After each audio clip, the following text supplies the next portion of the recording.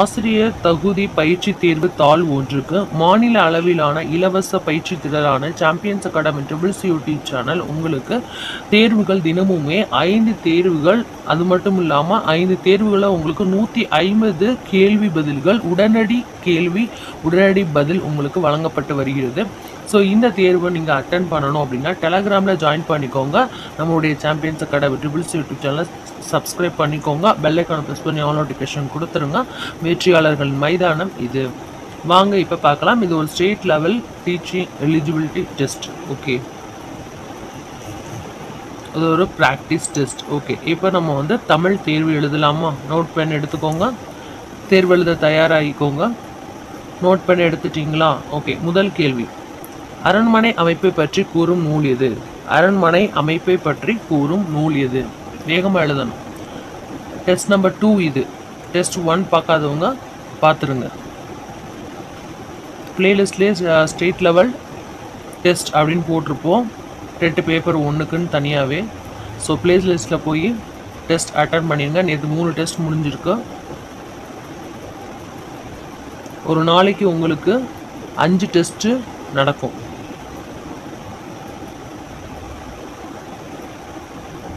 எழுதிட்டிங்களா? Timing காலையில் 5 மணிக்கு, அப்புறம் மத்தியானம் 1 மணிக்கு, சாயந்தரம் 5 மணிக்கு. டிஸ்கிரிப்ஷனில் பார்த்துக்கோங்க டைம்லாம். டெலகிராமில் ஜாயின் பண்ணிக்கோங்க. எழுதிட்டிங்களா? நம்பர் 2, 99 பூக்கள் குறித்து கூறும் நூல் எது? கடகடன் ஆன்சர் எழுதுங்க, வேகமாக எழுதுங்க. 99 பூக்கள் குறித்து கூறும் நூல் எது? வேகமாக ஆன்சர் எழுதுங்க. 99 பூக்கள் குறித்து கூறும் நூல் எது? உடனடி கேள்வி உடனடி பதில் தான். இதுலேயே ஆன்சர் உடனே பார்த்துடலாம். மார்க்கையும் நீங்கள் தெரிஞ்சுக்கலாம். கமெண்ட்ஸில் மார்க்கு சொல்லிடுங்க. ஓகே, தேர்ட் கொஸ்டின் பாருங்க. 3வது கேள்வி, கடையேழு வள்ளல்கள் பற்றி கூறும் நூல் எது? கடையேழு வள்ளல்களை பற்றி எந்த நூல் கூறுது? வேகமாக எழுதணும் ஆன்சர். கடையேழு வள்ளல்கள் பற்றி கூறும் நூல் எது? கடையேழு வள்ளல்கள் பற்றி கூறும் நூல் எது?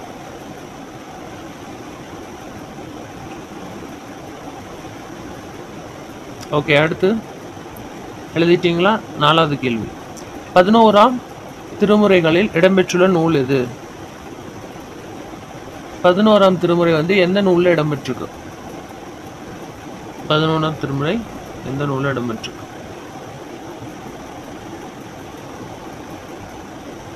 எழுதியாச்சா? வேகமாக எழுதணும். சரியா? வேகமாக எழுதணும். புணர்ச்சியின் போது ஏதேனும் மாற்றம் நிகழ்ந்தால் அது விகார புணர்ச்சி எனப்படும். இந்த மாற்றத்தை எத்தனை வகைகளை நம்ம பிரிக்கிறோம்? 5வது கேள்வி. கேள்வி தெரியுது தானே? 5வது கேள்வி, வேகமாக எழுதணும். புணர்ச்சியின் போது ஏதேனும் மாற்றம் நிகழ்ந்தால் அது விகார புணர்ச்சி எனப்படும். அந்த மாற்றத்துக்கு எத்தனை வகைகளாக பிரிக்கப்படுது? ஓகே, எழுதியாச்சா? ஏன்னா வகைகள் தான் கேட்டிருக்கோம். ஸோ அதை வந்து நீங்கள் வந்து கரெக்டாக எழுதிக்கணும். அடுத்து பார்க்கலாம். செப்பு திருமேனிகள் பொற்காலம் என்று அழைக்கப்படுவது யாருடைய காலம்? செப்பு திருமேனிகளின் பொற்காலம் என்று அழைக்கப்படுவது யாருடைய காலமாக இருந்தது? ஃபாஸ்ட்டாக எழுதுங்க.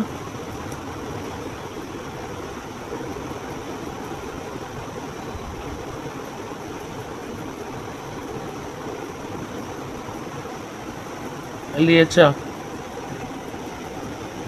அடுத்து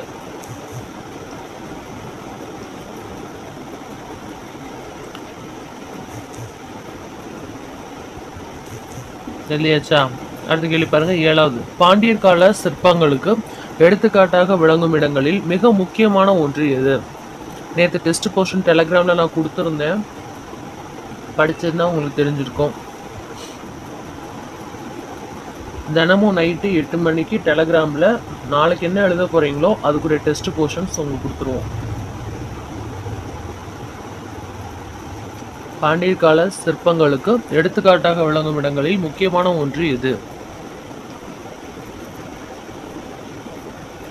எழுதியாச்சா? ஃபாஸ்ட்டாக எழுதணும். சரியா?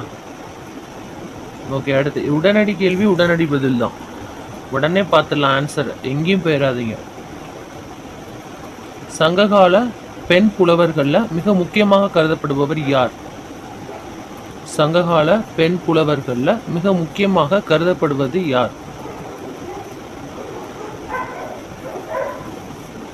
ஃபாஸ்டா எழுதுங்க. இப்போ தமிழ் பார்த்துட்டு இருக்கோம், அடுத்து ஆங்கிலம் பார்த்துருவோம். சரியா? தமிழ் இங்கிலீஷு மார்னிங் 5 மணிக்கு டெஸ்ட்டு, மத்தியானம் கணிதம், ஈவினிங் வந்து சைக்காலஜி இவிஎஸ் 5 o'clock அதுவுமே டெஸ்ட். ஓகே, எழுதியாச்சா? சங்ககால பெண் புலவர்களில் மிக முக்கியமாக கருதப்படுபவர் யார்? எழுதிட்டீங்களா? வேகமாக எழுதிங்க. உங்களுக்கு அந்த பிஸி ஷெட்யூலாகவே போட்டிருக்கோம் பாருங்க, அவ்வளோ ஒர்க் பார்க்குறோம். அடுத்து பாருங்க, 9வது கேள்வி. பெண்ணடிமை தீரும் வரை மண்ணடிமை தீருமோ என இடி முழக்கம் செய்தவர் யார்? இது வந்து நம்ம ஏற்கனவே நான் பாடம் நடத்தும் போதே சொல்லியிருக்கேன், ரொம்ப முக்கியமானது. பெண்ணடிமை தீரும் வரை மண்ணடிமை தீருமோ என இடி முழக்கம் செய்தவர் யார்? ப்ராக்டிஸ் டெஸ்ட்டு, அதே மாதிரி ஸ்டேட் லெவலில் ஃப்ரீயாக நடத்துகிறோம், யூஸ் பண்ணிக்கோங்க. பெண்ணடிமை தீரும் வரை மண்ணடிமை தீருமோ என இடி முழக்கம் செய்தவர் யார்? இல்லையாச்சா? அடுத்து போகலாமா?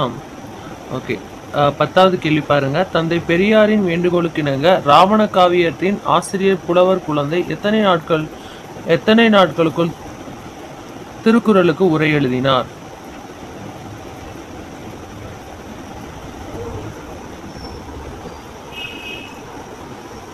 வேகமாக எழுதுங்க. சப்போஸ் தெரியலன்னா டக்குன்னு அந்த கொஸ்டின் நோட் பண்ணி வச்சுக்கோங்க, நம்ம உடனடி பதிலை பார்த்துடலாம். வேகமாக எழுதுங்க, எதை செஞ்சாலும் முழுசாக செய்யுங்க. இல்லையாச்சா? அந்த பெரியாரோட வேண்டுகோளுக்கு இணங்க சரியா புலவர் குழந்தை எத்தனை நாட்களுக்கு திருக்குறளுக்கு உரை எழுதினார்? ஓகேயா? இல்லையாச்சா?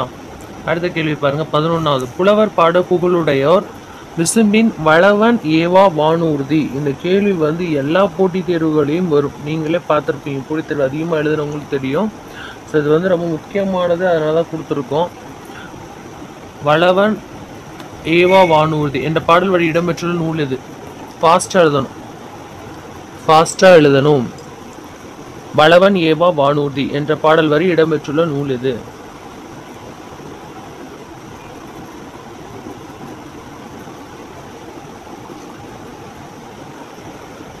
ஓகே, அடுத்து பார்க்கலாமா?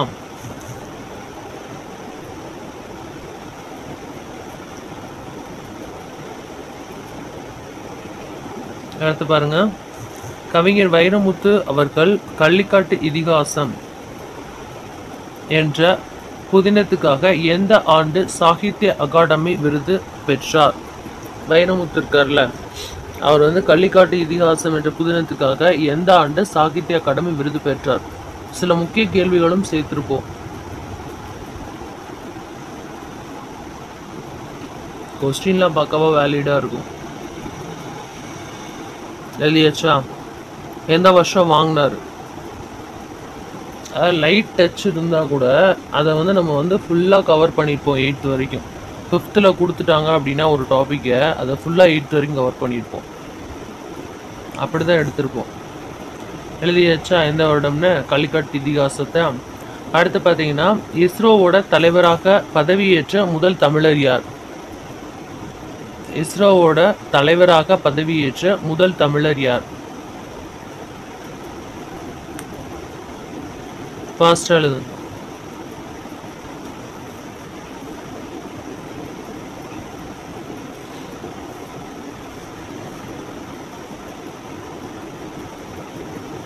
அடுத்து பாருங்க, எழுதியாச்சா? அடுத்து 14வது. தண்ணீர் தண்ணீர் என்ற நூலின் ஆசிரியர் யார்? தண்ணீர் தண்ணீர் என்ற நூலின் ஆசிரியர் யார்? எழுதுங்க. தண்ணீர் தண்ணீர் என்ற நூலின் ஆசிரியர் யார்?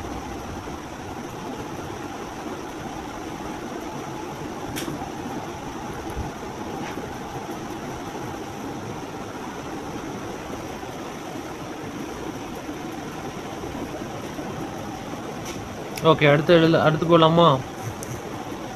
அடுத்து பாருங்க, சர் ஆர்தர் காட்டன் என்பவர் எவ்வாறு அழைக்கப்பட்டார்? தமிழ் இங்கிலீஷ் ரெண்டுமே இதில் இருக்கும், மிஸ் பண்ணிடாதீங்க, ரெண்டுமே ரொம்ப இம்பார்ட்டன்ட். ஒரு நாளைக்கு 150 கேள்விகள் கொடுக்குறோம். மொத்தம் வந்து 30,000 கேள்விகளை வந்து வெறும் 20 நாளைக்குள்ள உங்களுக்கு பிளான் பண்ணி கொடுத்துட்ருக்கோம். மறந்துடாதீங்க, பயன்படுத்திக்கோங்க. உடனடி கேள்வி, உடனடி பதில், அப்பப்பே படித்து முடிச்சிடணும். சர் ஆர்தர் காட்டன் என்பவர் எவ்வாறு அழைக்கப்பட்டார்? எப்படி அழைத்தாங்க அவரை? தெரியாட்டினாலும் பரவாயில்லங்க, நீங்கள் டெஸ்ட் அட்டன் பண்ணுங்க. ஸோ எந்த அளவு நீங்கள் ப்ரிப்பேராக இருக்கீங்கன்னு உங்களுக்கு அப்போ தான் தெரியும். ஓகே, அடுத்து போகலாமா? அடுத்து 16வது கேள்வி. தமிழ் மொழியைப் போல பால் பாகுபாடு தன்மையின் வேறு எந்த மொழியில் காண முடியுது? தமிழ் மொழியில தான் பால் பாகுபாடு இருக்குது அப்படின்னு நம்ம சொல்லியிருக்கோம். ஸோ இதே மாதிரி வேறு எந்த மொழியில் இருக்குன்னு அப்படின்னு ஆராய்ச்சி பண்ணும்போது ஒரு மொழி வந்துச்சு. அதை வந்து நான் உங்களுக்கு நடத்தும் போதே சொன்னேன். எழுதியாச்சா? ஆன்சர் எழுதியாச்சா?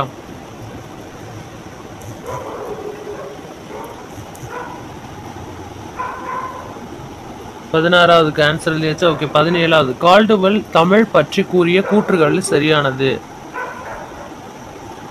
அதாவது கால்டுவெல் வந்து தமிழை பற்றி நிறைய சொல்லியிருக்காரு. சரியானதுங்கிற கூற்று இங்கே நான் உங்களுக்கு கொடுக்கல. சரியானதை விட முக்கியமானது எது அப்படின்னு போட்டுக்கோம். முக்கியமானது அவர் சொன்னதுலேயே முக்கியமானது தமிழ் மொழியை பற்றி.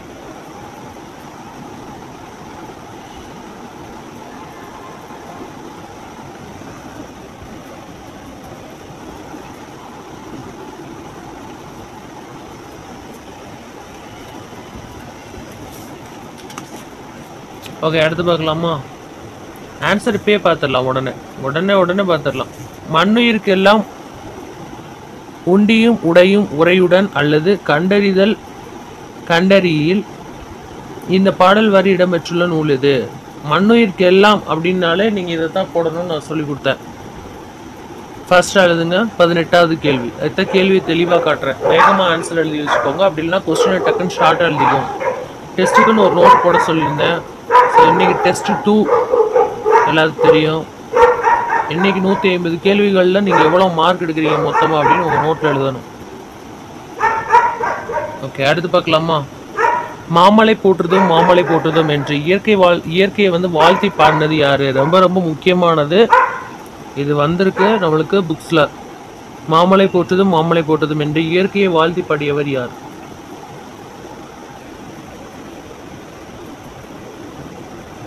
ஃபாஸ்ட்டாக எழுதுங்க. எழுதியாச்சா? ஆன்சர் இப்போ பார்க்க போகிறோம். ஓகேவா? ஓகே, அடுத்து பார்க்கலாமா? ஈஸியானதெல்லாம் கொஞ்சம் ஃபாஸ்ட்டாகவே சொல்லிடுவேன். வானத்தில் வசிக்கும் தேவர்கள் 3 குணங்களை பெற்றிருக்காங்க. அந்த 3 குணங்கள் எது? வானத்தில் வசிக்கும் தேவர்களுக்கு வந்து எத்தனை குணங்கள் இருக்குமா? 3 குணங்கள் இருக்கும். சரியா? இது ஒரு கேள்வி. அதே மாதிரி அந்த 3 குணங்கள் என்னென்ன அப்படின்னு கேட்டிருக்காங்க.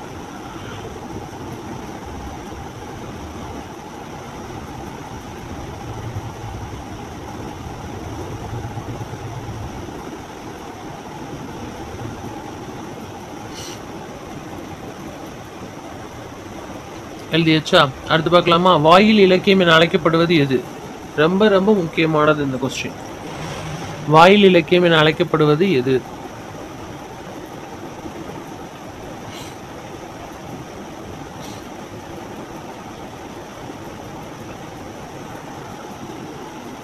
எழுதியாச்சா? ஃபாஸ்ட் எழுதுங்க. அடுத்து பார்க்கலாமா? ஐம்பெரும் குழுவில் இடம்பெற்றவர்களில் முக்கியமானவர் யார்? இப்போ வந்து ஒரு அரண்மனையில் ஒரு குழு இருக்குது. ஐம்பெரும் குழுங்கிற விட நான் சொல்கிறேன், ஒரு பொதுவாக உங்களுக்கு ஹிண்ட் மாதிரி கொடுக்குறேன். இந்த மாதிரி கொடுத்துட்டாங்க அப்படின்னா யோசிக்கணும். ஐம்பெரும் குழுன்னு எங்கே சொல்லுவோம்னா அரண்மனையில் சொல்லுவோம். ஸோ அரண்மனையில் வந்து ராஜாக்கள், இவங்க மந்திரிகள், இவங்களாம் இருப்பாங்க. அதில் வந்து முக்கியமாக யாரை சொல்லுவாங்க? யார் வந்து முக்கியம் அப்படின்னு கருதப்படுவாங்க ஒரு குழுவில் அப்படின்னு சொல்லி கேட்குறாங்க. எழுதியாச்சா? 22வது எழுதியாச்சா? அடுத்து 23வது. தமிழை ஆட்சி மொழியாக கொண்ட நாடுகள் எது? நாடுகள் எழுதுக. தமிழை வந்து ஆட்சி மொழியாக கொண்ட நாடுகளோட பெயர்களை வந்து நீங்கள் எழுதணும். சரியா?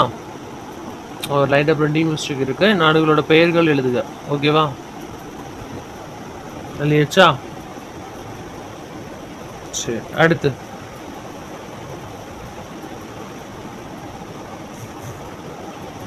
திராவிட மொழிகள் மொத்தம் எத்தனை? திராவிட மொழிகள் மொத்தம் எத்தனை அப்படின்னு கேட்டிருக்காங்க.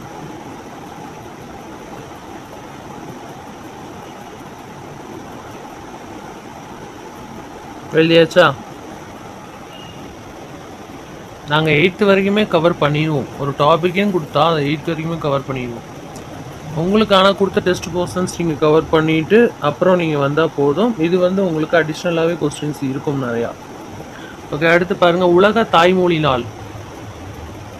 உலகத்தோட தாய்மொழி நாள். உலகத்தோட தாய்மொழி நாள். அவ்வளோதாங்க, முடிய போகுது. அடுத்த ஆன்சர் பார்த்துடலாம். அடுத்து இங்கிலீஷ் பார்த்துடலாம். சரியா? படிக்க மட்டும் சலிக்கவே கூடாது. அடுத்து பாருங்கள். இந்தியாவில் உள்ள 4 மொழி குடும்பங்களில் ரொம்ப முக்கியமானது எது? இந்தியாவில் மொத்தம் 4 மொழி குடும்பம் சொல்லியிருக்கோம். அதில் முக்கியமானது எது அப்படின்னு கேட்டிருக்கோம்.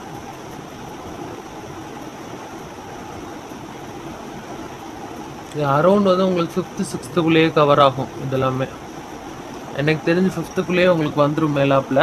ஸோ நாங்கள் கொஸ்டின்ஸ் கொஞ்சம் முக்கியமானதை தெரிஞ்சால் அப்படியே டச் பண்ணிடுவோம் மற்ற இதையுமே. ஓகே, அடுத்து பாருங்கள். சங்க இலக்கியங்களில் ஏறுதழுவுதல் பற்றி கூறும் நூல் எது?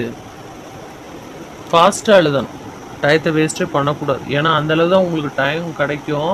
நம்மளுக்கு கம்ப்யூட்டர் பேஸ்டு எக்ஸாம் தான், சிபிடி தான். அந்தளவு தான் டைம் ஓடிக்கிட்டே இருக்கும். அப்படி தான் நாங்கள் ஃபாஸ்ட்டாக கொடுக்குறோம். அதாவது கொஸ்டினை பார்த்தாலே ஆன்சர் தெரியணும். அதுக்கு தான் இந்த மாதிரி ப்ராக்டிஸ் உங்களுக்கு கொடுக்குறோம். இதுவாலாம் யோசிக்கவே டைமே இருக்காதுங்க. உண்மையிலேயே கொஸ்டினை பார்த்தா ஆன்சர் தெரியணும். சங்க இலக்கியங்களை ஏறுதழுவுதல் பற்றி கூறும் நூல் இது? எழுதிக்கோங்க. எழுதியாச்சா? அடுத்து 28. திருவை என்பது என்ன? இதெல்லாம் நடத்தும் போது நான் உங்களுக்கு சொல்லிக் கொடுத்தேன். திருவை என்பது என்ன அப்படின்னு நடத்தும் போதே உங்களுக்கு நான் சொல்லிக் கொடுத்தேன்.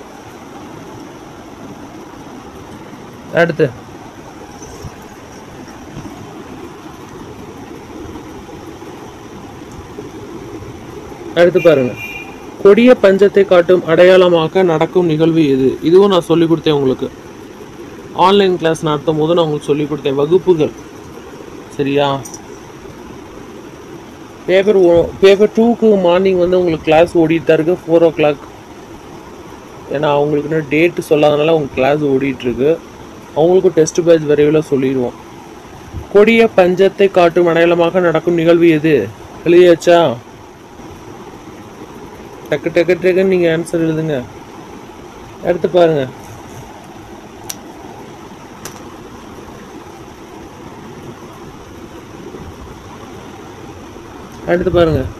லாஸ்ட்டு தமிழில் லாஸ்ட்டு. கூம்போடு மெய்ப்பாய் கிடையாது என்ற பாடல் இவ்வரி இடம்பெற்றுள்ள நூல் எது?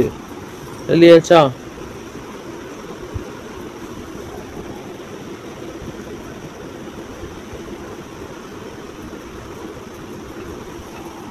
வேகமாக எழுதணும். ஓகே, தெரியலன்னா டக்குன்னு ஷார்ட்டாக கொஸ்டின் எழுதி வச்சுக்கோங்க. ஓகே, இப்போ நம்ம ஆன்சர்ஸ் பார்க்கலாமா ஃப்ரெண்ட்ஸ்? ஓகே, ஆன்சர்ஸ் பார்க்கலாம். தமிழுக்கு நம்ம இப்போ முடிச்சிருக்கோம் எழுதி. இப்போ ஆன்சரோடு பார்த்துடலாம். சரியா? நம்ம எழுதுகிறவங்க எழுதுங்க, மார்க் நம்ம தெரிஞ்சுக்கலாம். 130 கேள்விக்கு டெஸ்ட் எழுதிடலாம். சின்ன நோட்டு போட்டாலே போதும். இதுக்கெலாம் அரண்மனை அமைப்பை பற்றி கூறும் நூல் இது? நெடுநெல் வாடைங்க. அதில் தான் அரண்மனையோட அமைப்பை பற்றி கூறியிருப்பாங்க. சரியா? எதில் கூறியிருப்பாங்க? நெடுநெல் வாடை. நீங்கள் வேணால் ஒரு ஹிண்ட் மாதிரி ஞாபகம் வச்சுக்கோங்க. நெடுதூரமாக பயணம் பண்ணும்போது நம்மளுக்கு என்ன அடிக்கும்? இரவாக்கும். அப்போ நம்மளுக்கு என்ன அடிக்கும்? வாடை அடிக்கும். அதாவது வாடை காற்று அடிக்கும். அது வாடை காற்று வெளியே நடந்து போட தான் அடிக்கும். அப்போ அரண்மனைக்குள்ளே அடிக்குமா? அடிக்காது. அப்போ அந்த மாதிரி ஞாபகம் வச்சுக்கோங்க. உங்களுக்கு எப்படி பிடித்தோ ஞாபகம் வச்சுக்கோங்க. ஆனால் நெடுநெல் வாடையில் தான் அரண்மனையோட அமைப்பை பற்றி சொல்லியிருக்காங்க. சரியா? அதை ஞாபகம் வச்சுக்கோங்க. அடுத்து பாருங்கள். 99 பூக்கள் குறித்த ஒரு நூல் இது? குறிஞ்சி பாட்டுங்க. 99 பூவை பற்றி எந்த நூலில் குறிக்காங்க? குறிஞ்சி பாட்டு. பாட்டு கூட வரும், குறிஞ்சி மலரே அப்படின்னு பாட்டு கூட வரும். அதில் சொல்லியிருப்பாங்க இந்த பாட்டில் கூட. 99 பூக்களை சொல்லியிருக்க நூல் எதுன்னா குறிஞ்சி பாட்டு. ஓகே, சரியாக எழுதியிருக்கீங்களா? செக் பண்ணிக்கோங்க. கடையேழு வள்ளல்களை பற்றி கூறும் நூல்? சிறுபான் ஆற்றுப்படை. கடையேழு வள்ளல்களை பற்றி கூறும் நூல் இது? சிறுபான் ஆற்றுப்படை. கடையெழு வள்ளல்களை பற்றி கூறும் நூல் எது? சிறுபான் ஆற்றுப்படை. அதுதான் வந்து கடையெழு வள்ளல்களை பற்றி கூறுது. சரியா? எது? சிறுபான் ஆற்றுப்படை. ஓகே, அடுத்து பார்க்கலாமா? அடுத்து வந்து 11ஆம் திருமுறைகளில் இடம்பெற்றுள்ள நூல் எது? 11ஆம் திருமுறை இடம்பெற்றுள்ள நூல் திருமுருக ஆற்றுப்படை. 11ஆம் திருமுறை எந்த நூலில் இடம்பெற்றிருக்கு? திருமுருக ஆற்றுப்படை. 11ஆம் திருமுறை எந்த நூலில் இடம்பெற்றிருக்கு? திருமுருக ஆற்றுப்படை. ஓகே, அடுத்து பாருங்க. புணர்ச்சியின் போது ஏதேனும் மாற்றம் நிகழ்ந்தால் விகார புணர்ச்சி எனப்படும். இந்த மாற்றம் எத்தனை வகைகளாக பிரிக்கப்படுது? 3 வகையா பிரிக்கப்படுது. சரியா? எத்தனை வகையா பிரிக்கப்படுது? 3 வகையா பிரிக்கப்படுது. புணர்ச்சியின் போது ஏதேனும் மாற்றம் நிகழ்ந்தால் அது புணர்ச்சின்னு சொல்றோம், விகார புணர்ச்சின்னு சொல்றோம். அது வந்து விகார புணர்ச்சி எத்தனை வகையா பிரிக்கலாம்? 3 வகையா பிரிக்கலாம் அப்படின்னு சொல்லியிருக்காங்க. சரி, அடுத்து பார்த்துடலாம். கடகடன் பார்த்துருவோம். செப்பு திருமேனிகளின் பொற்காலம் அப்படின்னு அழைக்கப்படுவது யாருடைய காலம்? முன்னாடி பதில் தான் இப்போ பார்த்துட்டு இருக்கோம். செப்பு திருமேனிகளோட பொற்காலம் அப்படின்னு சொல்லிட்டு யாருடைய காலத்தை சொல்றாங்கன்னா சோழர்களோட காலத்தை தான் சொல்றாங்க. பொற்காலம் சொல்லிட்டு யாருடைய காலத்தை சொல்றாங்க? சோழர்கள் காலத்தை சொல்றாங்க. ஓகே, அடுத்து பார்க்கலாமா? பாண்டியர் கால சிற்பங்களுக்கு ஒரு எடுத்துக்காட்டாக விளங்கும் இடங்கள்ல ரொம்ப முக்கியமானது எதுனா பிள்ளையார்பட்டி தான். சரியா? பாண்டியர் கால சிற்பங்களுக்கு எடுத்துக்காட்டாக விளங்கும் இடங்கள்ல மிக முக்கியமான இடம் எது அப்படின்னா பிள்ளையார்பட்டி. சரியா? பிள்ளையார்பட்டி. அடுத்து பாருங்க. சங்ககால பெண் புலவர்களை முக்கியமாக கருதப்படுகிறார்னா வெண்ணிய குயத்தியார். இவங்களதான் வந்து சங்ககால பெண் புலவர்களை மிக முக்கியமாக கருதப்படுறாங்க. யாரு? வெண்ணிய குயத்தியார். சரி, அடுத்து பார்க்கலாமா? பெண்ணடிமை தீரும் வரை மண்ணடிமை தீருமோ என இடிமுழக்கம் செய்தவர் யார்? பாரதிதாசன். பெண்ணடிமை தீரும் வரை மண்ணடிமை வந்து தீருமோ அப்படின்னு சொல்லிட்டு இடிமுழக்கம் செய்தவர் யாரு? பாரதிதாசன். சரி, யாரு? பாரதிதாசன். ஓகே, அடுத்து பாருங்க. தந்தை பெரியாரின் வேண்டுகோளுக்கு இணங்க ராவண காவியத்துல வந்து ஆசிரியர் புலவர் குழந்தை இருக்கார்ல, அவர் எத்தனை நாட்களுக்குள்ள திருக்குறளுக்கு உரை எழுதினார்? வெறும் 25 நாட்களுக்குள்ள எழுதியிருக்காரு. எத்தனை நாட்களுக்குள்ள? 25 நாட்களுக்குள். 25 நாட்களுக்குள்ள எழுதியிருக்காரு. சரி, ஓகே, அடுத்து பாருங்க. புலவர் பாடும் புகழுடையர் விசும்பின் வளவன் ஏவா வானூர்தின்னு சொல்லல. இதுல புறநானூற்றுல இது முக்கியமானது. வளவன் ஏவா வானூர்தி அப்படின்னு வந்தாலே அது எந்த நூல் இடம் பெற்றிருக்குன்னு கேட்டா புறநானூறு தான். இது ரிப்பீட்டட் கொஸ்டின்ஸ். சரியா? ஓகே, அடுத்து பார்க்கலாமா? கவிஞர் வைரமுத்து அவர்கள் வந்து கள்ளிக்காட்டு இதிகாசத்தை புதினத்துக்காக எந்த ஆண்டு சாகித்ய அகாடமி விருது வாங்கினாங்க? 2003. சரியா? எப்போ வந்து வாங்கினாங்க? 2003. அப்பதான் வந்து சாகித்ய அகாடமி விருது வந்து வாங்கினாங்க. 2003. சரி, அடுத்து பார்க்கலாம். இஸ்ரோவோட தலைவராக பதவியேற்ற முதல் தமிழர் யாருன்னா சிவன். இஸ்ரோவோட தலைவராக பதவியேற்ற முதல் தமிழர் யாரு? சிவன். யாரு? சிவன். ஓகே, அடுத்து பார்க்கலாமா? 2003 புதினத்துக்காக அவார்டு வாங்கியிருக்காங்க. இஸ்ரோவோட முதல் சிவன். எழுதிக்கிட்டீங்களா? கரெக்டாக இருக்கீங்களா? செக் பண்ணிக்கோங்க. தண்ணீர் அப்படிங்கிற நூலோட ஆசிரியர் யாரு? கோமல் சுவாமிநாதன். இது 2-3 தடவை போட்டித் தேர்வுகளை கேட்டிருக்காங்க. தண்ணீர் என்ற நூலின் ஆசிரியர் யாரு? கோமல் சுவாமிநாதன். கோமல் சுவாமிநாதன். ஓகே, அடுத்து பாருங்க. சர் ஆர்தர் காட்டன் அப்படிங்கிறவர் எப்படி அழைக்கப்பட்டார்? இந்திய நீர்ப்பாசனத்தோட தந்தை. இந்தியாவோட நீர்ப்பாசனத்தோட தந்தை யாரு? Sir Arthur cotton. Sir Arthur cotton வந்து இந்திய நீர்ப்பாசனத்தோட தந்தை அப்படின்னு அழைக்கப்பட்டிருக்காரு. ஓகே, அடுத்து பாருங்க. தமிழ் மொழி போல பால் பாகுபாடு தன்மையினை வேறு எந்த மொழியில பார்க்க முடியும் அப்படின்னு சொல்லி கேட்டிருக்காங்க. அது வந்து ஜெர்மனி. நான் சொன்னேன்ல, வேற ஏதோ ஒரு மொழியை வந்து ஆராய்ச்சி பண்ணி கண்டுபிடிச்சிருக்காங்க, ஜெர்மனின்னு சொல்லியிருக்காங்க. தமிழ் மொழியை போல பால் பாகுபாடு வந்து ஜெர்மனி மொழிக்கும் இருக்கு அப்படின்னு சொல்லியிருக்காங்க. எழுதிக்கோங்க, ஜெர்மனி. ஓகே, அடுத்து பார்க்கலாமா? கால்டுவெல் தமிழ் பற்றி கூறிய கூற்றுகளை சரியானது எது? தமிழ் தனி குடும்பத்துக்கு உரிய மொழி. அதாவது அவர் கூற்றுகளே மிக முக்கியமானது. இது சரியானதுல இல்லை, முக்கியமானது எது அப்படின்னு சொல்லி சொன்னா தமிழ் வந்து தனி குடும்பத்திற்கே உரிய மொழி. அது ஒரு தனி குடும்பம் அப்படின்னு சொல்லி சொல்றாங்க. அடுத்து பார்ப்போம். மண்ணுயிர்க்கெல்லாம் உண்டியோம். மண்ணுயிர்க்கெல்லாம் வந்தாலே என்ன நூல் சொன்னேன்? மணிமேகலை. ஏன்னா யாருமே பசியோட இருக்கவே கூடாது, எல்லாருமே வந்து சாப்பிடணும் அப்படின்னு நினைக்கிற ஒரே நூல் மண்ணுயிர்க்கெல்லாம். மண்ணில் உள்ள எல்லா உயிர்களுக்கெல்லாம் சாப்பிடணும், உண்டி உடை உறைவிடம் எல்லாமே கிடைக்கணும் அப்படிங்கிறத கண்டறிகிற மாதிரி பாடல் வரி இடம்பெற்றிருக்க நூல் எது? மணிமேகலை தான். சரியா? நீங்கள் எழுதாட்டினாலும் பரவாயில்ல, கவனிங்க. கவனிக்கும் போதே உங்களுக்கு தெரிஞ்சிடும். மாமலை போற்றுதும் என்ற இயற்கையை வாழ்த்தி பாடியவரை இளங்கோவடிகள் பாடியிருப்பாரு. இயற்கையை வந்து வாழ்த்தி பாடியிருப்பாரு இளங்கோவடிகள். மாமலை போற்றுதும் பாடியது யாரு? இளங்கோவடிகள். கரெக்டாக போட்டிருப்பீங்க கண்டிப்பாக, ஏன்னா இதெல்லாம் ரிப்பீட்டடாக நம்ம அடிக்கடி படித்தது. வானத்தில் வசிக்கும் தேவர்களுக்குரிய 3 குணங்கள் இருக்கும் அப்படின்னு சொன்னோம்ல. தத்துவம், ராசசம், தாமசம். தத்துவம், ராசசம், தாமசம். தத்துவம், ராசசம், தாமசம். சரியா? வானத்தில் வசிக்கிற தேவர்களுக்குள்ளே 3 குணங்கள். சரி, ஓகே. அடுத்து பாருங்க, வாயில் இலக்கியம் அப்படின்னு சொன்னோம்ல. அப்படின்னா என்னது? தூது. வாயில் இலக்கியம் என அழைக்கப்படுவது எது? தூது. வாயில் இலக்கியம் என அழைக்கப்படுவது எது? தூது. வாயில் இலக்கியம் என அழைக்கப்படுவது எது? தூது. ஓகே, அடுத்து பார்க்கலாமா? அடுத்து பாருங்க, ஐம்பெரும் குழுவில் இடம்பெற்றுள்ள முக்கியமானவர் யார்? சாணக்கியர்.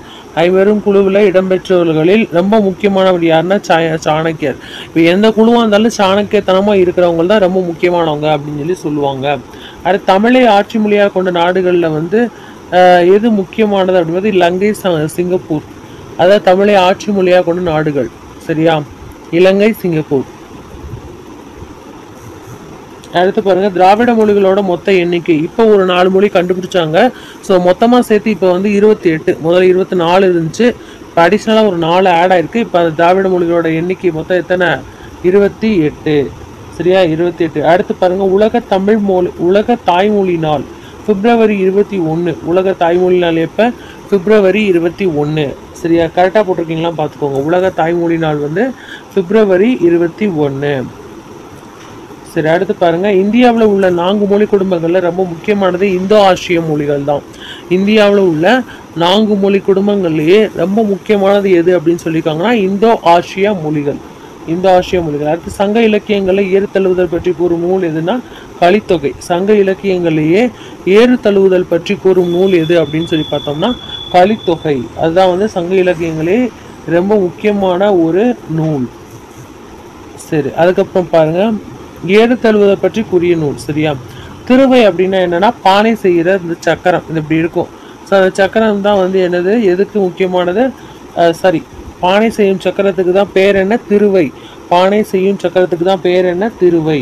ஓகே, அடுத்து பாருங்க, கொடிய பஞ்சத்தை வந்து நம்மளுக்கு அடையாளமாக அது நடக்குது, அடையாளம் காட்டுறதுக்காண்டி என்ன பண்ணுவாங்கன்னா மலை சோற்று நோன்பு அப்படின்னு சொல்லி ஒரு நோன்பு இருப்பாங்க. இது நான் பாடத்த முதலே சொன்னேன் உங்களுக்கு முக்கியமானதுன்னு.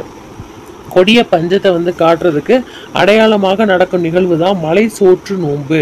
என்னது? மலை சோற்று நோன்பு. அடுத்து பாருங்க, கூம்போடு மெய்ப்பாய் கிடையாது என்ற பாடல் வரி இடம்பெற்றுள்ள நூல் புறநானூறு. கூம்போடு மெய்ப்பாய் கிடையாது அப்படிங்கிற பாடல் வரி வந்து இடம்பெற்ற நூல் இது புறநானூறு. சரியா? இப்போ வந்து உங்களுக்கு எவ்வளோ மார்க் தமிழில் நீங்கள் எடுத்தீங்க? எத்தனை மார்க்குக்கு? 30 மார்க்குக்கு எவ்வளோ எடுத்தீங்க அப்படின்னு பாருங்கள். டெய்லி உங்களுக்கு 150 கேள்விகள் உடனடி கேள்வி உடனடி பதிலாக வந்து உங்களுக்கு வழங்கப்பட்டு வருகிறது. அடுத்து பாருங்கள், இங்கிலீஷ்க்கு வந்துடுங்க. இங்கிலீஷுன்னு தலைப்பு போட்டுக்கோங்க. ஸோ தலைப்பில் வந்து உங்களுக்கு டெஸ்ட் 2 அப்படிங்கிறத போட்டுக்கோங்க. ஸோ இன்றைக்கி வந்து உங்களுக்கு கிராமர் ஃபுல்லாக நான் பார்க்க சொல்லி இந்த டெஸ்ட் போர்ஷன்ஸ் டெலகிராமில் டெய்லி 8 மணிக்கு உங்களுக்கு போர்ஷன் கொடுப்போம். அதில் பார்க்கலாம். நம்ம வாங்க. ஃபஸ்ட்டு பாஸ்ட் டென்ஸ், அதாவது ஃபில் இன் தி பிளாங்க்ஸில் உங்களுக்கு ஒரு வேர்ப் வந்து ஃபில்அப் பண்ணணும் அப்படின்னு சொல்லியிருக்கேன். அதுலேருந்து சென்டென்ஸ் நான் கொடுத்துட்றேன். Geetha dash to school. Past டென்ஸில் நீங்கள் என்ன போடுவீங்க? 2-3 ஆன்சர்ஸ் இதுக்கு வர்ற மாதிரி இருக்கும். ஸோ நீங்கள் போடுங்க, நான் அதுக்கப்புறம் ஆன்சர்ஸ் உங்களுக்கு சொல்லும் போது சொல்லிடுறேன். இது வேணாலும் போடலாம். பாஸ்ட் டென்ஸில் இருக்கணும். ஆனால் வேர்ப் சூட்டபிளான வேர்பாக போடணும். போட்டாச்சா? ஓகே, அடுத்து பாருங்கள். செகண்ட் ஒன் கொஸ்டின் பாருங்கள். I would like to take care of my garden because it will dash flowers, vegetables and fruits.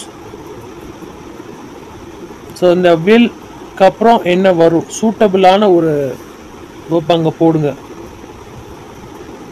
I would like to take care of my garden because it will dash flowers, vegetables and fruits.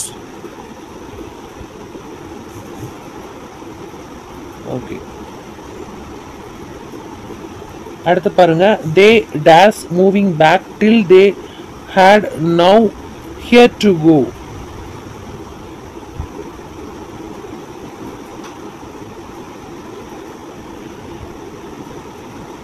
சூட்டபிளான வேர்டை கரெக்டாக போடுங்க. So அடுத்து பாருங்க. ஸ்கியூல் அப்படிங்கிறதுக்கு antonyms என்ன? ஸ்கியூல் அப்படிங்கிறதுக்கு antonyms என்ன?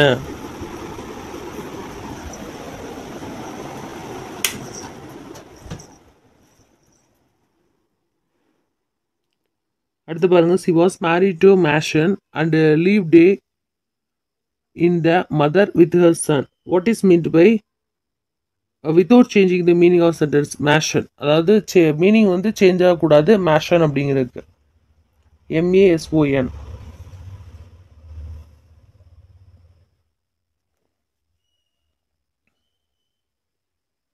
மேஷன்.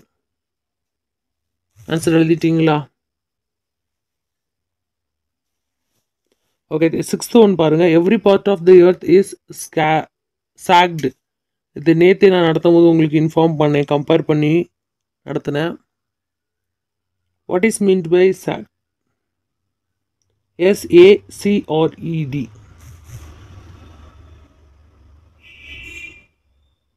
எழுதிட்டீங்களா answer?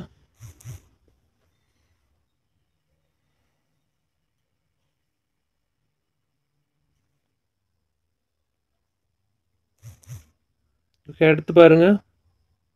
In heaven high bore with the silent delight and smiles on the night. What is mean by bower? Bore, BOWER. அதுக்கு மீனிங் என்ன? நான் சினானிம்ஸ் ஆண்டம்ஸ்லாம் சேர்த்து தான் படிக்க சொன்னேன். சினானிம்ஸ் உங்களுக்கு நிறைய இருக்கு. 3 or 4 days உங்களுக்கு சினானிம்ஸ் கலந்து கேட்கலாம். அந்த அளவு நிறைய இருக்கு, முக்கியமானது. Okay, what is mean by opposite word of not? ஃபாஸ்ட்டாக எழுதுக, தெரியலனா ஷார்ட்டாக எழுதிக்கோங்க கொஸ்டினை. எழுதிட்டீங்களா? Opposite word எழுதியாச்சா?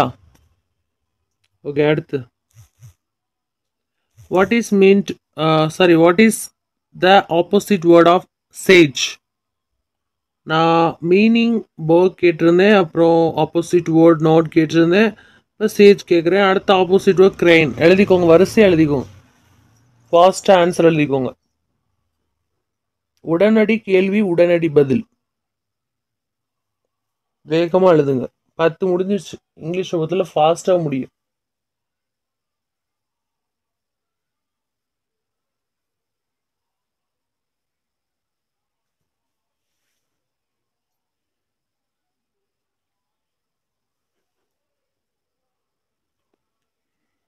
அடுத்து, what is the opposite word of the spot, the, odd, and on, out?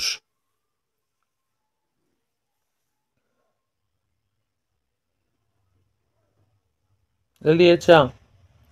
Answer இல்லைன்னா டக்குன்னு வந்து அந்த இடத்துல கொஸ்டின் நம்பர் மட்டும் போட்டுருங்க. ஏன்னா நம்ம அடுத்த உடனே ஆன்சர் பார்த்துருவோம். பயப்பட தேவையே இல்லை, உடனே answer. The gate dash claimed the tree. என்ன வரும் அந்த இடத்துல?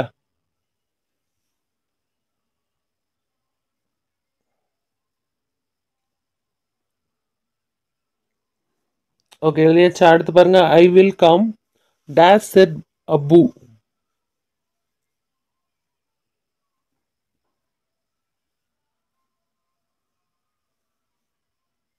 எழுதியாச்சா? அதுக்கு நான் 2-3 கொஸ்டின் சேர்த்தே காட்டுறேன். டக்குன்னு நீங்கள் பார்த்து டக்குன்னு எழுதலாம். 4 கொஸ்டின்ஸே நீங்கள் ஆன்சர் எழுதிக்கலாம். நீங்கள் தரவாக இருந்தால் உங்களால் எழுத முடியும். இது ப்ராக்டிஸ். இப்போ இத்தனை நாள் நீங்கள் ப்ராக்டிஸ் பண்ணால் மட்டும்தான் உங்களால் அங்கே போய் ப்ராக்டிஸில் அடிக்க முடியும் கொஸ்டின். ஓகே, அடுத்த 14th. She dash counting the sweets in the box. ஃபாஸ்ட்டாக எழுதுங்க, என்ன தெரிதோ எழுதுங்க.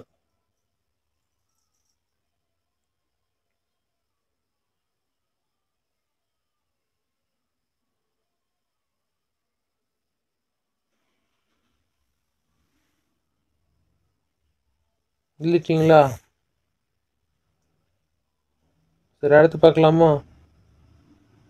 Your brother dash listening to the radio. ஃபாஸ்ட்டாக எழுதுங்க.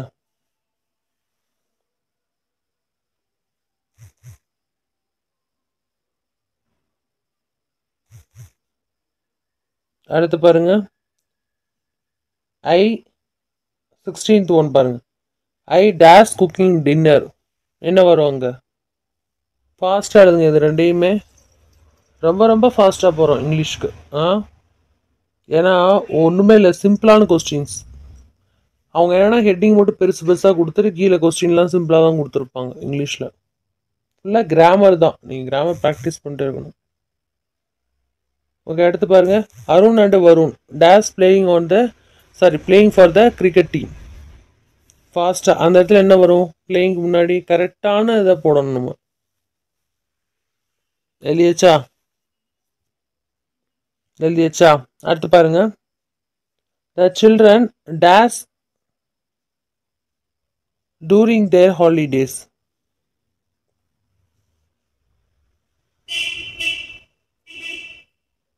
Flashing. The printing mistake.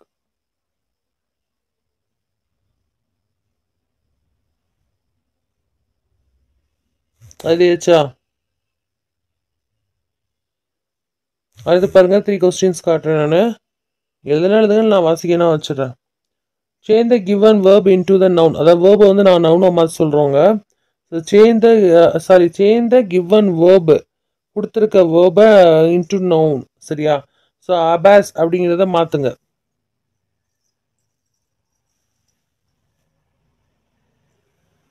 verb மாற்றணும். சரியா? அடுத்து பாருங்க. Change the given verb என்னது? into the noun avoid. So அமாஸ் அவாய்டை மாற்றுங்க. அடுத்து 20 கொஸ்டினோடையே அந்த கொஞ்சம் முக்கியமான கிராமர்ஸ்லாம் முடிச்சுட்டேன். அதுக்கடுத்தது ஒரு பிளே த மெச்சட் ஆஃப் வெனிஸ் படிக்க சொல்லியிருந்தேன்ல. ஸோ அந்த பிளேலேருந்து நான் வந்து கொஞ்சம் கொஸ்டின்ஸ், ஏன்னா அது முக்கியமான அந்த பிளேயாக இருக்குது, அது கண்டிப்பாக கேட்குறாங்க. ஸோ அதனால நான் அந்த பிளேயை வந்து உங்களுக்கு படிக்க சொல்லியிருந்தேன். தேடி கூட நீங்கள் படிச்சிருக்கலாம். மெச்சட் of Venice. Who was in the want of money. நம்ம அந்த கதையை நான் உங்களுக்கு சொல்லியிருக்கேன் நடத்தும் போது. பிஜிடிஆர்பி யூஜிடிஆர்பி இல்லை. நீங்கள் அந்த ஃப்ரீ கிளாஸ் பார்த்தீங்களான்னு தெரில. இது தெரிஞ்ச வரைக்கும் எழுதுங்க, நான் திரும்ப கூட நடத்துவேன்.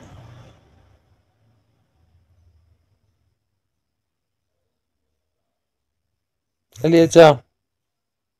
அடுத்து இந்த 22வது பாருங்க. இந்த play the மெச்சன்ட் of Venice who was Anthony's lawyer. யார் வந்து ஆண்டனியோட லாயராக இருந்தா? ஃபாஸ்ட்டாக எழுதணும். தெரிலனா மெச்சன்ட் ஆஃப் வெனிஸை போட்டுக்கோங்க, இல்லைன்னா அந்த கொஸ்டின் நம்பரை மட்டும் போட்டுக்கோங்க. ஓகேயா?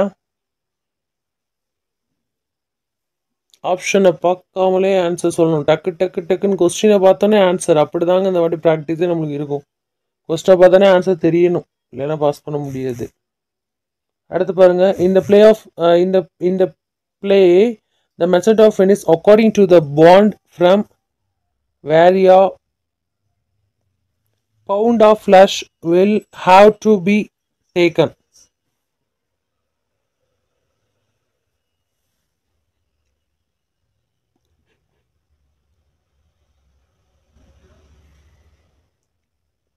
ஓகே, அடுத்து போலாமா? In the play the merchant of Venice finally how much amount agreed to get.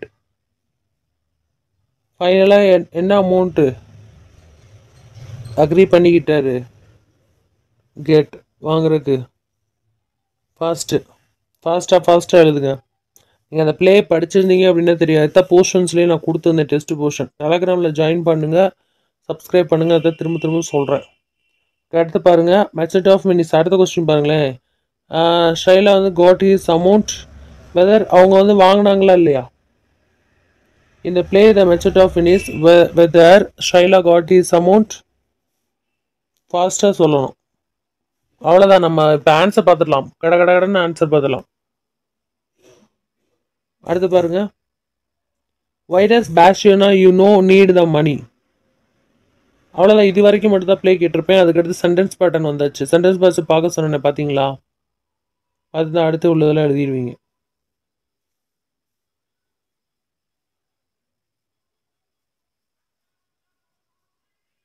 ஓகேயா? முடிஞ்சிருச்சா? அடுத்து பாருங்க. 27வது. The boys are playing cricket now. What is the sentence pattern? என்ன சென்டென்ஸ் பேட்டர்ன் வரும்? ஃபாஸ்ட்டாக எழுதுங்க. சென்டென்ஸ் பேட்டர்ல பார்த்தோன்னே தெரியணும்.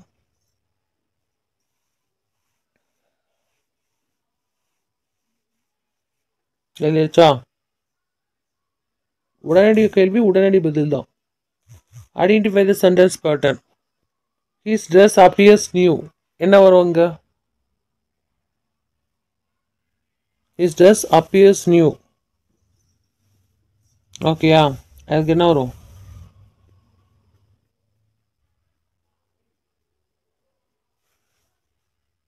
அடுத்து identify the sentence pattern. I am a doctor.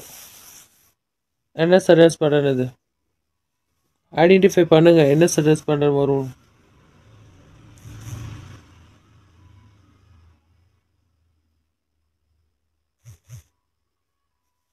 போட்டாச்சா?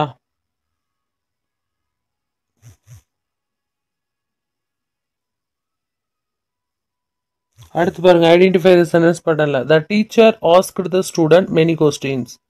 The teacher asked the students many questions.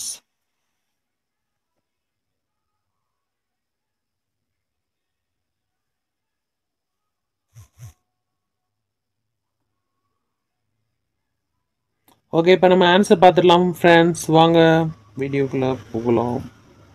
வீடியோக்குள்ளே தான் இருக்கும். ஆன்சர் வருன்னு பார்த்துடலாமா?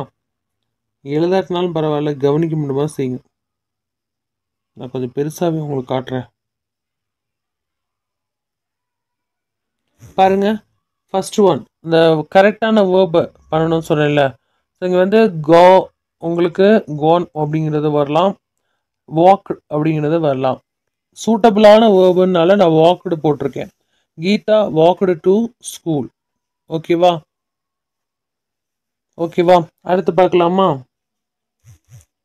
அடுத்து பாருங்க. I would like to care of my garden because it will have வரும் இங்கே. சரியா? have flowers, vegetables and fruits. Okay, அடுத்து பார்க்கலாமா? have வரும் ரெண்டாவதுக்கு. ஸோ தேர்ட் ஒன் பாருங்க. they dash moving back they had now here to go. So இங்கே வந்து they kept moving அப்படிங்கிறது வரும். they kept moving. கரெக்டா? they kept moving. ஓகே, அடுத்து பார்க்கலாமா? உடனடி கேள்வி உடனடி பதில் தான். ஆன்டனிம்ஸ்ல பாருங்க. ஸ்கியூல். ஸ்கியூல் அப்படிங்கிறதுக்கு ஆன்டனிம்ஸ் என்ன? கன்சல். கன்சல். ஸ்கியூல் அப்படிங்கிறதுக்கு ஆன்டனிம்ஸ் என்னது? கன்சல். அடுத்து பாருங்க. she was married to Mashan and lived day in the mother with her son. What is meant by without changing the meaning of sentence Mashan? So without சேஞ்சிங்ல அந்த மேஷனுக்கு மீனிங்கை கண்டுபிடிக்க சொன்னாங்க. Architect. Check பண்ணிக்கோங்க. Architect. Architect.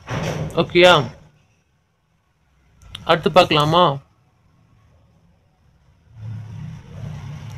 Every part of the earth is scared to my people. What is meant by scared? What is meant by SACRED? Divine. Divine. ஓகேவா? அடுத்து பாருங்க. in heaven high bower. பவருக்கு தான் நான் கண்டுபிடிக்க சொன்னேன். what is meant by bower? silent delight and smiles on the night. இதான் sentence. இதுக்கு வந்து டிவைன், பவருக்கு வந்து grow. போட்டிருக்கீங்களான்னு பாருங்க, இல்லைன்னா எழுதிக்கோங்க. grow.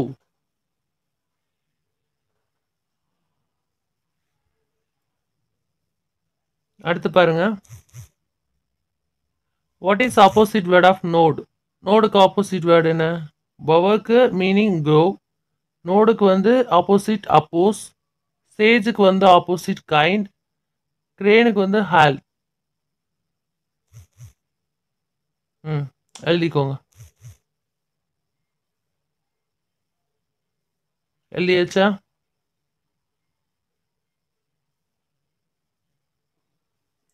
எழுதிக்கோங்க.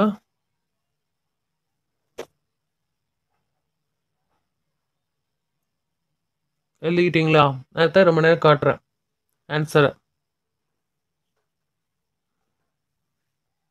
10 கொஸ்டின் இப்போ முடிச்சிட்டோம். அவ்வளோதான், இன்னும் 20 தான். சரியா? ஃபுட். ஆப்போசிட் வேர்டு என்ன வரும்? ஃபுட். அடுத்து the cat safely climbed. அங்க safely தான் வரும். அடுத்து I will come dash said Abu later. I will come later said Abu.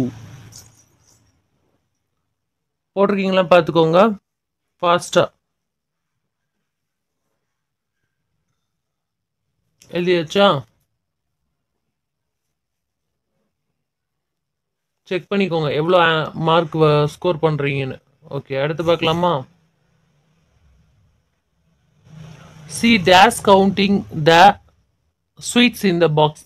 She is counting, is வரும். அதே மாதிரி your brother dash is listening to the radio, is வரும். Your brother is listening to the radio. அதுக்கப்புறம் இதுக்கு இது answer is வரும். அதுக்கப்புறம் ஐ வந்தனால ஆம் வந்துருச்சு. ஐ ஆம் குக்கிங் டின்னர். ஸோ இது மூணுமே வந்து ரொம்ப ரொம்ப ஈஸியானது. எல்லாரும் கரெக்டாக எழுதிருப்பீங்கன்னு தான் நினைக்கிறேன். பாருங்க, செக் பண்ணுங்க ஆன்சரை. செக் பண்ணியாச்சா? அடுத்து கடைன்னு எழுதணும். Arun and Varun dash playing the cricket team. R Arun and Varun வந்தனால are playing the cricket team. The children during the holidays. R the children are playing during the holidays. இங்க பிளேயிங் தான் வரும். ஃபாஸ்டா எழுதிட்டீங்களா? கரெக்டாக இருந்திருக்கா? அந்த கிராமர்லாம் நீங்கள் எழுதுக்கு பதிலாக நீங்கள் தெரிஞ்சுக்கிட்டாலுமே ரொம்ப நல்லது. அதாவது கொஸ்டின்ஸ் எழுதாமல் ஆன்சர்ஸ் கரெக்டாக இருக்கீங்கன்னு செக் பண்ணிக்கோங்க. சரியா? Say the given verb into the mask என்ன வரும்? Mass, mass. Okay. Avoid, avoidance. அவாய்ட, avoidance போட்டிருக்கீங்களா பாருங்க, இல்லைன்னா எழுதிக்கோங்க. எழுதியாச்சா?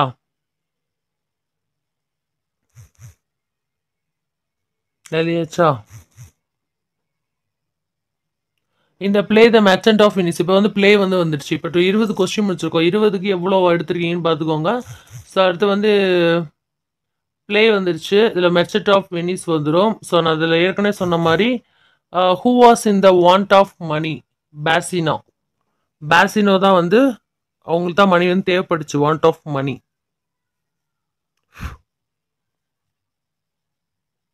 ஓகே, அடுத்து பாருங்க. இந்த play the merchant of Venice who was Anthony's lawyer. Who was Anthony's lawyer? யார் ஆண்டனிஸ் லாயர்? போர்ஷியோ. போர்ஷியா தான் வந்து ஆண்டனிஸோட லாயர். எழுதிக்கோங்க, போர்ஷியா ஆண்டனிஸ் லாயர். 22வது போர்ஷியா. 23வது இந்த play the merchant of Venice according to the bond firm where a pound of flesh will have to be taken nearest Antony's heart. Nearest Antony's heart. In the play the merchant of Venice finally how much amount agreed to get? Thrice of the bond. Thrice of the bond. ரெண்டுக்குமே answer எழுதிக்கோங்க.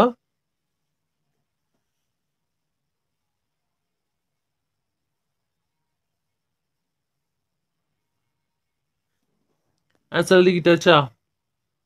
சரி, okay. அடுத்து பாருங்க. இந்த play the merchant of Venice whether Shaila got his amount? No, வாங்கல. Amount வாங்கல. சரியா? அதுக்கடுத்து பாருங்க. Why does the Bashino need the money to marry a wealthy lady? To marry a wealthy lady. So 26ஓட உங்களுக்கு வந்து 20லேருந்து 21லேருந்து ஆரம்பிச்சு 26ஓட உங்களுக்கு merchant of Venice பிளேயோட questions and with answers வந்து உடனே உங்களுக்கு கேட்டு முடிச்சிட்டோம். ஸோ இது முக்கியமானது வருது, அதெல்லாம் முக்கியமான டாபிக் மட்டும் கேட்டு முடிச்சிட்டோம். அடுத்து பாருங்க. த boys are playing in the cricket. Sorry, the boys are playing cricket now. Sentence pattern SVOA. SVOA. The boys are playing cricket now. SVOA. அதுக்கடுத்து பாருங்க. Identify the sentence pattern. His dress appears in new. SVC. நீங்க வந்து இது எழுதிக்கலாம். The boys are playing cricket now. SVOA. His dress appears new. SVC. SVOA, SVC,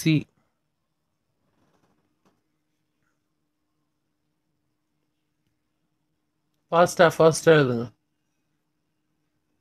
பிரித்து பாருங்க, கரெக்டாக தான் வரும். இந்த மாதிரி இதெல்லாம் விடவே கூடாது. அதுதான் காட்டிகிட்டு இருக்கேன். அவ்வளோதான், முடிய போதுங்க. 2 கொஸ்டின் தான். ஆமாம் டாக்டர், என்ன வரும்? SVC போட்டிருக்கீங்களா? அதுக்கப்புறம் the teacher asked students many questions, SVIODO. ஓகேங்க. இந்த டெஸ்ட்டில் வந்து நீங்கள் எழுதாதவங்க எழுதிக்கோங்க. இந்த டெஸ்ட்டில் வந்து எல்லாரும் எவ்வளோ மார்க் எடுத்திருக்கீங்க அதை வந்து கமெண்ட்ஸில் சொல்லுங்கள். தமிழில் எவ்வளோ, இங்கிலீஷில் எவ்வளோ எடுத்திருக்கீங்க அது உங்கள் கமெண்ட்ஸில் சொல்லி பதிவு பண்ணுங்கள். அதே மாதிரி இந்த டெஸ்ட் எப்படி யூஸ்ஃபுல்லாக இருந்துச்சு சொல்லுங்கள். வந்து டெஸ்ட் போர்ஷன்ஸ் கொடுக்கும்போது கரெக்டாக அதை ஃபாலோ பண்ணிட்டு படிங்க. நான் ஏற்கனவே சொன்ன மாதிரி ஒரு நாளைக்கு 150 கேள்விகள், 5 தேர்வுகள் நடக்கும். காலையில், மத்தியானம், மாலையில். டைமிங்கும் நான் உங்களுக்கு டெஸ்ட்டு ஷெடியூல்லையே சேர்த்தே கொடுத்துருவேன். அந்த டயத்துக்கு நீங்கள் டெஸ்ட் அட்டன் பண்ணணும். நீங்கள் டெய்லி 5 தேர்வு 150 கேள்விகள் அட்டன் பண்ணும்போது உங்களுக்கு ப்ராக்டிஸ் ஆயிரும். மொத்தம் வந்து 20 நாளைக்குள்ளே நம்மளோட பிளான் படி 30,000 கேள்விகளுக்குள்ளே இருக்கும். அதாவது 28,750 கரெக்டாக சொல்ல போனால், ப்ளஸ் எக்ஸ்ட்ரா உங்களுக்கு கொஸ்டின் கொடுப்போம். ஸோ அதனால் வந்து 30,000ங்கிற மாதிரி ரவுண்டாக வச்சுக்கிட்டோம். சரியா? ஓகேங்க. நம்ம அடுத்த கணித தேர்வில் சந்திப்போம். ரெடியாக இருங்க. நான் வந்து எக்ஸ்ப்ளனேஷனோடையே வந்து நடத்துகிற மாதிரி இருக்கும். அதை வந்து இதை வேகமாக நோட் பண்ணிக்கோங்க. சரியா? ஓகே. அதுக்கப்புறம் ஈவினிங் வந்து உங்களுக்கு சைக்காலஜி, அதுக்கடுத்து இவிஎஸ். சைக்காலஜி இவிஎஸ் சேர்ந்தா ஈவினிங் வரும் உங்களுக்கு. அந்த தேர்வில் தயாராகிக்கோங்க. டெஸ்ட்டு நோட்டு போட்டுக்கோங்க. திரும்ப சொல்கிறது தான். All the best friends. ஆனால் அலட்சியமாக இருக்காதீங்க. லட்சியத்தை தவற விடாதீங்க. நாளைக்கு பார்க்கலாம். நாளைக்கு இல்லை, அடுத்த பகுதியில் பார்க்கலாம். சப்ஸ்கிரைப் பண்ணிக்கோங்க.